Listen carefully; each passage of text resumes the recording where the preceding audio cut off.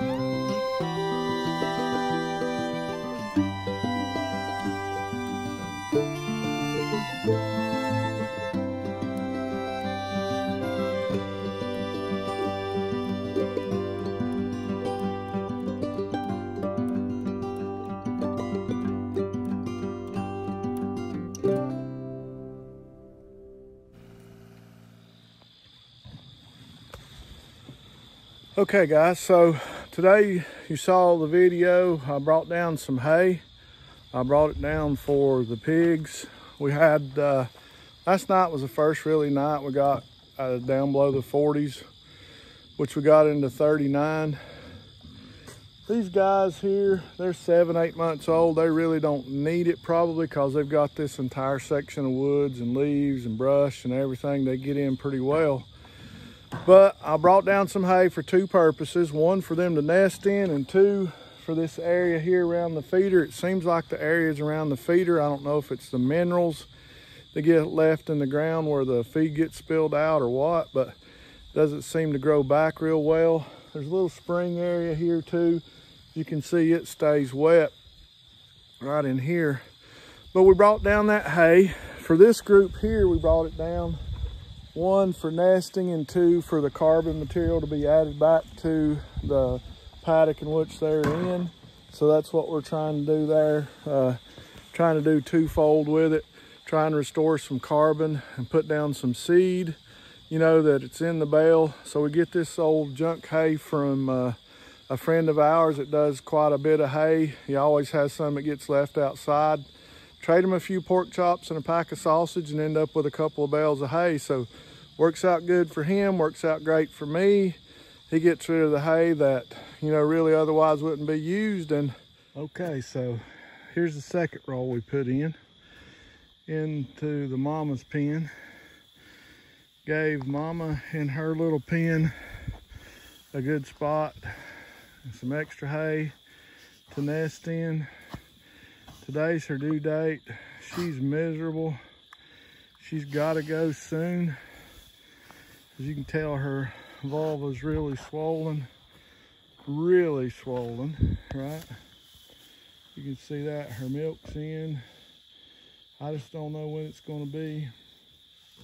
And again, the reason I put her in here is because those smaller piglets over here was trying to nurse her, and I was afraid they'd take all of her colostrum. So put her in here and see what happens.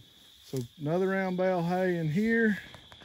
That'll give everybody, again, some nice bedding in the cooler weather. And here where it kind of got where I feed all the time, and we had that 4 inches of rain 2 weeks ago, it kind of got beat up a little bit.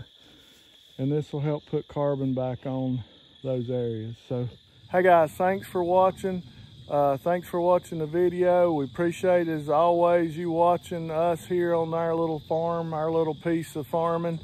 Sometimes I'm even hesitant to call myself a farmer because I'm so small. So maybe I'm a homesteader, maybe I'm a small farmer, but I do what I love to do and hope that I can help you do that as well by maybe teaching you a couple things or showing you a few things. As always, guys, hey, thanks for watching. We'll do it all again tomorrow.